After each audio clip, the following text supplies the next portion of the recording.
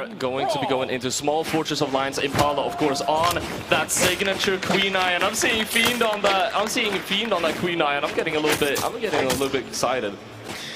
Yeah, always nice to see a Queen Eye representative, and Impala is still going to be left without a weapon, and Fiend able to get that weapon toss, and now picking up the guitars as well. This is not the kind of opening that Impala would have liked. Fiend is just continuing to deprive him of any weapons. It's like 30 seconds, dude. Super good start right now from Fiend. I mean, this is bullying. This is just straight up bullying. Impala finally able to pick up that spear. He is able to get some damage on the board. Tries to go for that sidelight into Nair as well. Fiend's not going to be falling for it though. And Impala, I mean, you can see right here, this is why Fiend didn't want Impala to pick up a weapon.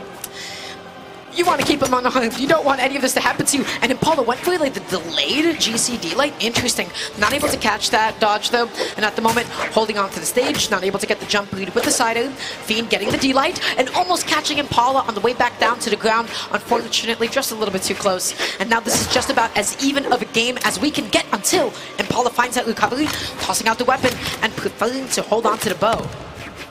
Going to be committing to that bow to try and find that knockout. He's able to pick up the D-line recovery to be finally able to pick that stock off. Probably, yeah, going to be sticking to the bow. Picked up just the second one there. Fiend very quickly able to pick up that weapon. And the DC connects as well. Super, super good comeback for him. Okay, Impala now, once again, completely even game we have at the moment. Dashing in, dashing out, looking for someone on our neutralites. Picking up the spear now.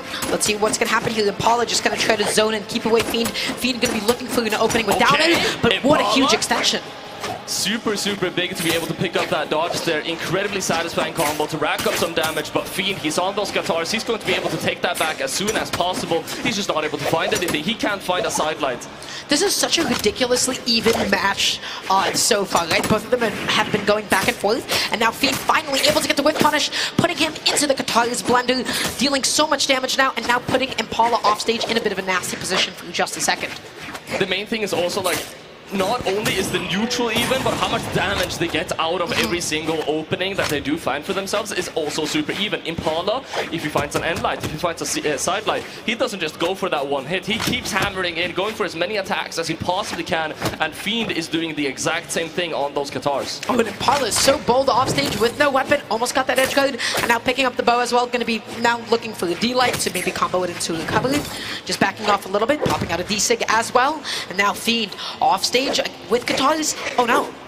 Okay, I thought that got really scary for Impala for a second. Impala did get that there on the way out though, and he is going to be, I would assume, sticking to that that spear, which he will indeed. Able to pick up a Nair, a Sayer, trying to go for the second Nair as well. Impala right now in a flow state with this spear out on the ground, picking up so much damage, and Fiend is just now finally able to get a little bit of ground beneath his feet. Yeah, we're seeing the Spiritito come out now. Fiend, excellent D-sig just as a keep away option. Impala was not expecting it. That also does come out, and Impala. So early. Oh, no way, dude. That side signature sent him flying. You do not mess around with Queen Eye spear signatures. No, not at all. Impala basically got hit by all of them. I want to see, oh man, I wish we could get the post-game stats on like how many of Fiend's signatures actually ended up connecting them, but I'm pretty sure it was all of them. So hard. Especially, I saw he was utilizing that Qatar neutral signature a little bit. Something that you only really see from the best of the best Queen Eye players, right? To be able to line that one up. Spear side sig at the end as well. Hit super hard. Not a lot of players use it. Fiend definitely knows his way around them, and you can see Impala trying to get composed. We're moving into the next game, speaking to himself a little bit, and we are going to be seeing the same stage with the same legends. Yeah, that was kind of the X factor of that game, wasn't it? Because it felt like Impala and Fiend were super evenly matched. And that was the only thing that Fiend had over Impala in that moment because of how much damage it dealt and how nasty of a position it actually put Impala into. That being said, they seemed almost completely evenly matched that game one.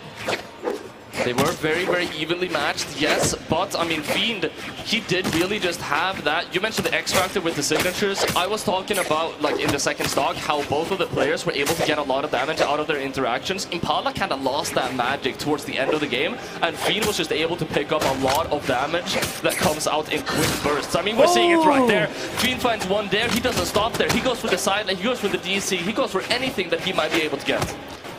He's getting a lot of damage now at this point. Impala just whiffing a lot on the ground, whiffing that delay. It does not matter. He's not able to get the extension. That's the neutral light. Fiend jumping out there just in case Impala decided to dodge out. And now, Impala, what do you do with this situation? Catching the landing, catching Fiend, sweating on the way back down. That's the confirm, and now Impala has a tiny little lead. Catching those landings against some of these best players is so tricky, but Impala able to do so. Now also getting a really nice combo started on that bow, double recovery. Silent on the ground as well, wanted to find what is going on. Impala is just dominating the neutral right now. Fiend can't get a hit. Fiend is not able to find that opening up until that neutral leg connected, patrolling out off stage. The neutral leg didn't connect, and Impala getting the ground pound. That bow ground pound is a menace. That's a menace to society, if it's a menace to anything. Impala with an amazing stock, going into an absolute flow state, and Fiend, it looks like he has finally got himself back on his feet, able to find a little bit of balance as he's able to get that stock off. He's still in a full stock disadvantage, but he decides to stick to those Qatars. Right weapon for the task, he gets that first read. I really thought that was going to connect onto more, but unfortunately it isn't, and Impala immediately with a spear spring to answer back. Yeah, that felt like it should have been more damage for Fiend, right? Because as soon as you catch that kind of a dodge with Qataris and you come back in with down air, you usually expect to have like a 3-second long cutscene. But it didn't pan out that way. And now, at the moment, Fiend is in a bit of a cutscene himself, taking a lot of damage off stage. And Impala connecting a neutral light, looking for the D-light, because had that connected, that would have been a nasty side. Impala going for the egg drop as well, but it's not going to be connecting. Fiend with the side signature, going for the ground pound, able to respond with the ground pound, and that should be it. Impala as he finds another there, but he doesn't get the GC light. That must have been a misinput. Okay, but right now Impala getting the neutral light. Let's see what's going to be the juggle here. Fiend holding onto the stage at the moment, just keeps on catching Impala's attempts to juggle him on the platforms. Oh, I'm seeing some desperate signatures, man. That NSync side sync though, able to connect. I mean, I said desperate, Fiend said, nah, these are calculated, bro. He's able to make that one count. Impala now still on his last stock now. Only needs 1 or 2 attacks to be able to find the knockout. That spacing was crazy. He just barely avoided the down and he almost got spiked. But is this going to be it? Impala got the dodge. He positioned himself for it. But he backed off and didn't actually commit to it. He positioned himself perfectly to punish it. No way. Fiend, barely no options. Impala, he goes for the recovery. There's still a chance. There's a chance. The chance is not gone just yet. Fiend has been able to get so much of this damage back. The Nair, it's not enough to knock out yet either. Yeah, it's Kaya. Kaya's a neutral on bow. Is not going to KO anytime soon, but that's going to be it. That's a D-light into the recovery, and Impala holding that game down and holding that lead. But I've got to say, that got really scary at the end for Impala. Fiend was picking up a lot of momentum. He was picking up a lot of steam. There was a really critical moment off stage where he was like, hey, if I get this down here with Qataris right now, that's the stock. That's just Qataris off stage. Impala didn't get hit by it. He got back onto the stage just fine. But man, that was so scary for Impala in that moment. Fiend also, you know, getting ballista a little bit. Queen Eye, we already know.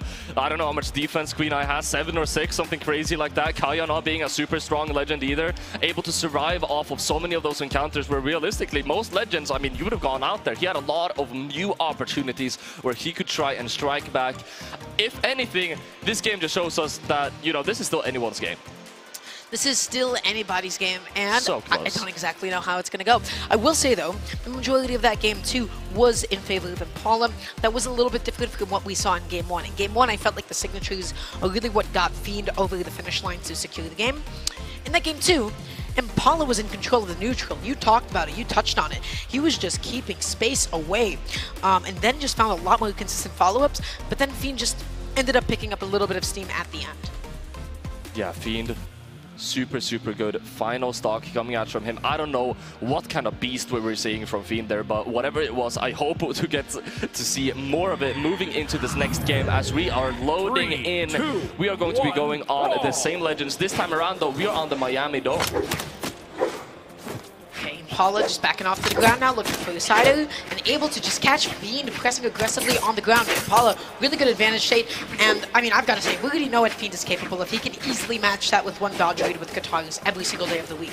And it's interesting, he's opting to go for the Qataris for the majority of the game, and I feel like the most superior usage we see out of him have just been the signatures. Indeed, Fiend's Qatars have been doing absolute magic so far. Very close offstage encounter though. Neither of the players are able to pick up anything massive there though. Fiend able to get that side light, still already going for the reads, but Impala, his defense options, he's mixing them up well enough. Okay, that's a side light, that's a neutral light, and that's going to be the recovery as well, but Impala still holding on to that stock. Fiend not picking up the spear, backing off a little bit, the desync doesn't come out, but Impala, no whiff punish on it. No whiff punish is going to be coming out. Fiend looking for this knockout now. I can't believe Impala is already all the way down into red. He is going to be charging up that desync, and Fiend, that was so close to connecting, man. I swear that signature is magnetic, but Fiend seems to be resilient. Yeah, no, he just stayed away from that thing. He looked at it and was like, wait, can I come back onto stage now? Wait, maybe now? Okay, now is my opening. Yeah, it's like V8, you know, it's like the old 90s internet booting up sound effect. But you know what, a little bit of lag sometimes is exactly what you need. Fiend at the moment though, let's see what his next opening is going to be. Tries to go in with a side light. Impala finding the recovery, and that's going to be the KO without taking too much damage. And now the game, once again, is about as even as it could possibly be. He has that weapon advantage. This is the same bow that we were seeing just a game ago that was absolutely dominating Fiend, and it looks like he's trying to keep something like that going as he's constantly trying to read these escape options coming out from Fiend. We are kind of going back into neutral here though, but this time around, I mean, Impala's dominating it.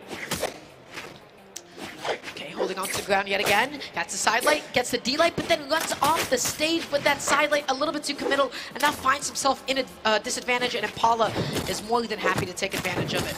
Nice little combo there, backing off. Doesn't get the side in, and Fiend is able to finally get back on, but he took a lot of damage when he was just stuck off stage. Yeah, took a lot of damage. Also, you know, considering this is Queen Eye, Qatar's is a weapon that's supposed to, you know, you throw out a lot of attacks that slowly build up damage. Queen Eye just kind of makes that irrelevant, you know, considering they have like 7 strength or something crazy like that.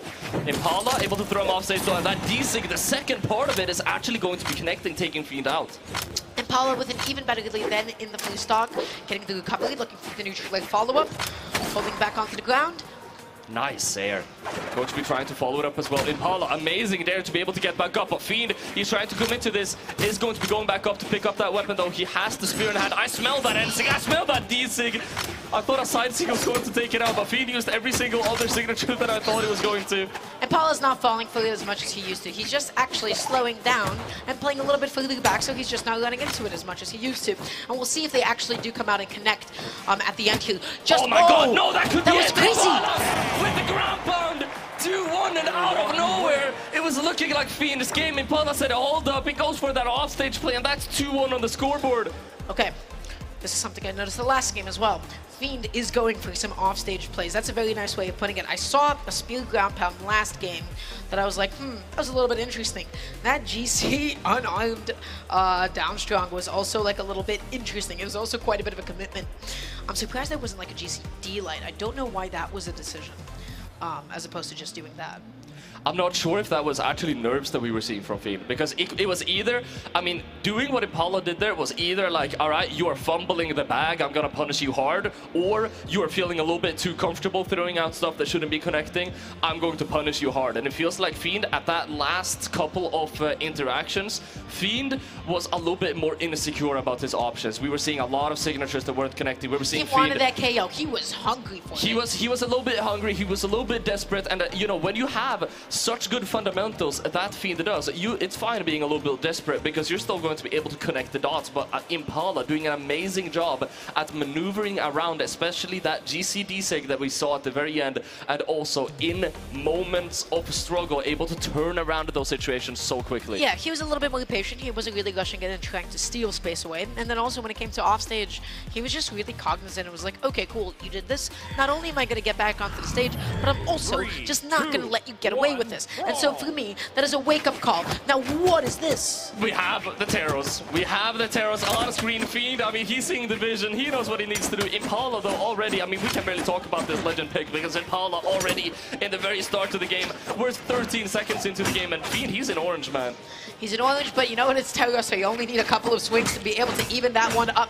And there it is. There's the 3-piece, and Impala is, he's basically even it out. Still another side light near, and that is going to be completely evened out on the board now, as Fiend is looking for even more damage here. Impala kind of lost a little bit of that magic that he had in the first couple of interactions, but he has the bow in hand.